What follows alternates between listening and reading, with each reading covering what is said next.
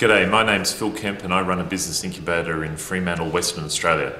And today I'd like to talk about the topic of where we find our incubator clients and the best way to kind of bring them into the business incubator. And for me, our clients mostly come from the general community.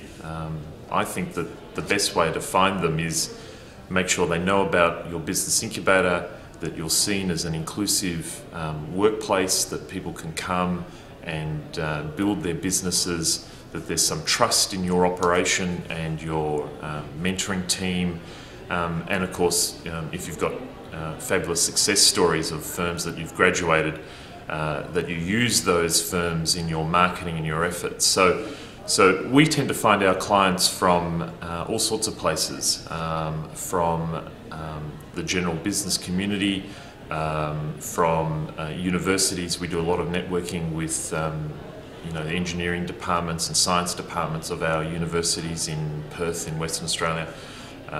Just making sure that those people understand what we do. We do a lot of networking sessions. We run free seminars on how to start a small business. When we have guest speakers come to Australia, we just do an open forum with them at the incubator premises and just allow people to come into the building, meet other incubator clients that we're currently working with, talk to our business advisors and our business mentoring team, and really give them a sense of what it is that we do to help entrepreneurs start and grow their firms.